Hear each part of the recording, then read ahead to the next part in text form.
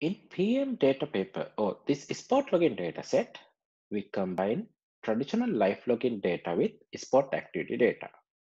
In this presentation, I am going to show why this dataset is important for researchers in the data analysis field and machine learning field. First, I am going to present how did we collect this dataset. Secondly, I am going to show what kind of parameters we collected for this dataset.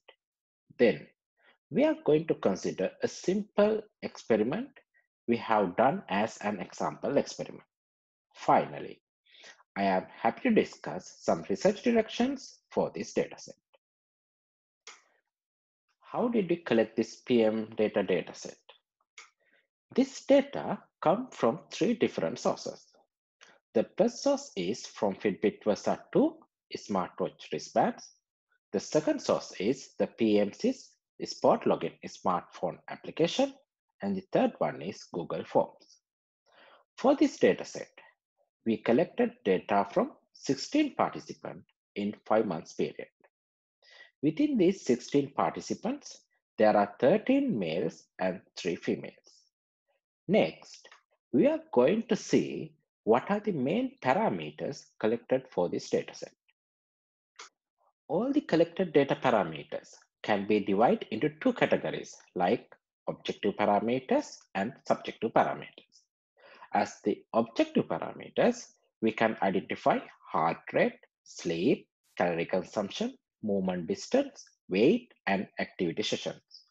Under the subjective parameters, we can identify wellness, training load, injuries, drink intake, and food. First, we will consider the data collection method for the main objective parameters.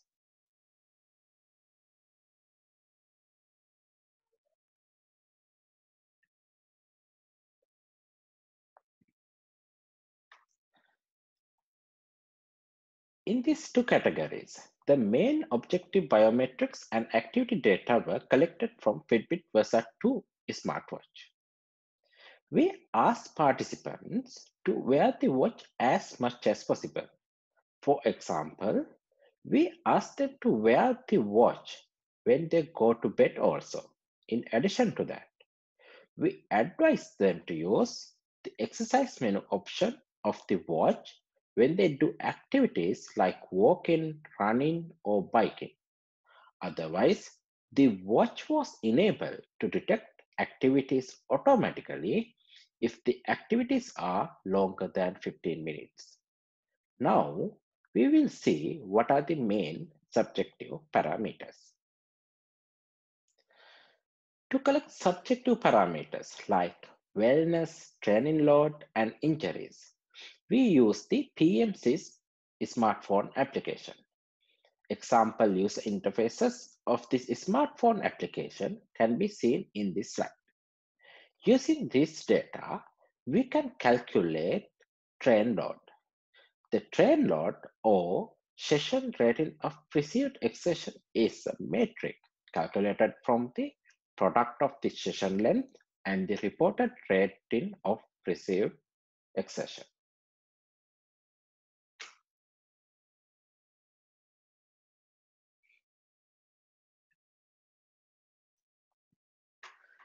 In addition to the data collected from the smartphone and the smartwatch, there was a Google form to collect additional information.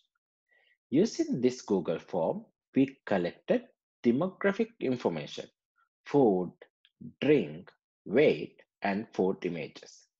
We asked participants to record this data once a day.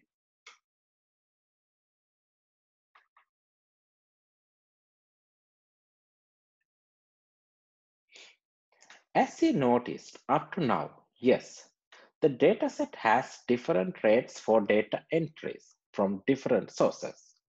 For example, the smartwatch has different rates for entries such as per minute, per day, and per second. Also, it records some data entries when it happens. You can see these changes in the blue section of the table. But For the Google Forms, we ask participants to fill it once a day. For PMC's app, we can see that it has 3 different trends for data files collected from it. You can see this in the yellow section of the table. The first and the second plot shows the number of entries in the dataset based on different types.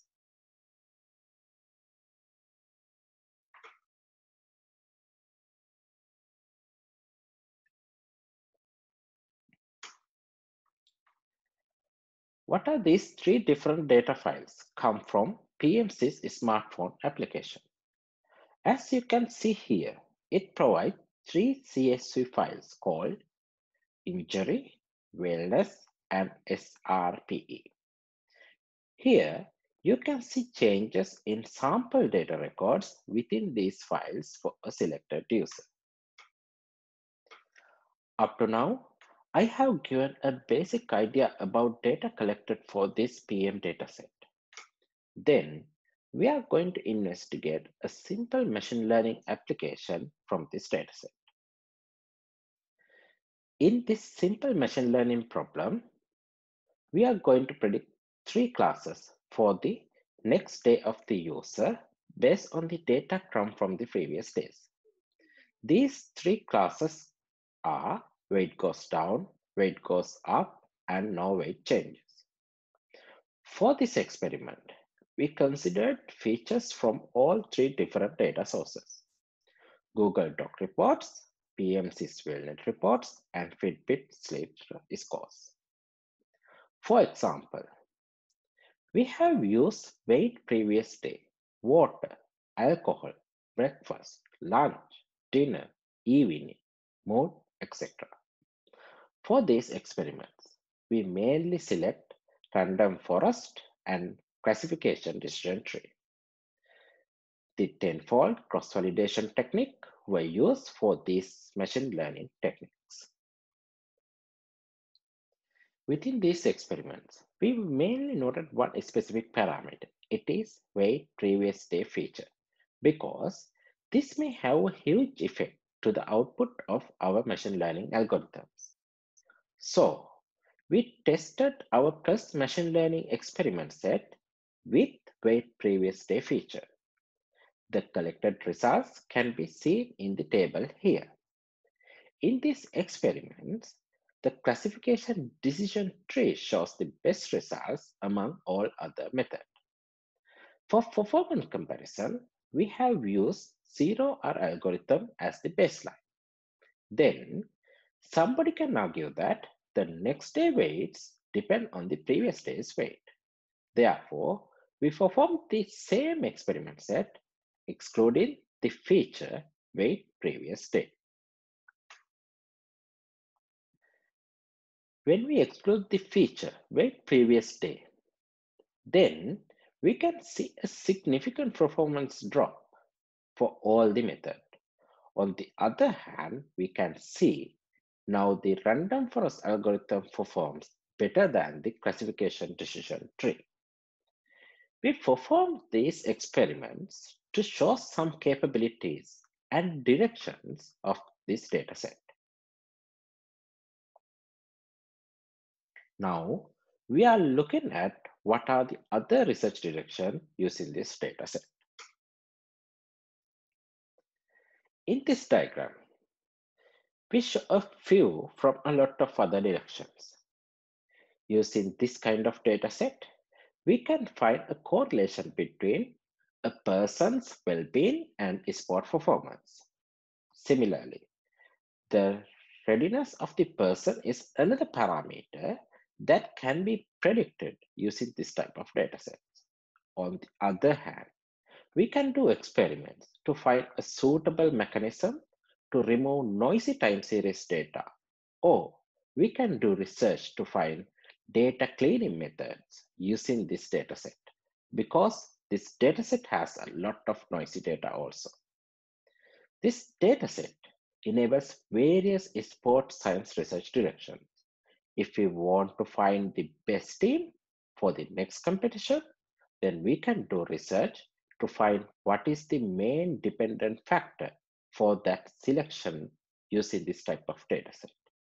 Moreover, we can do research to find vast correlations of parameters based on multiple data and the data sources come from this dataset. Finally, we are looking forward to seeing more research activities using this dataset.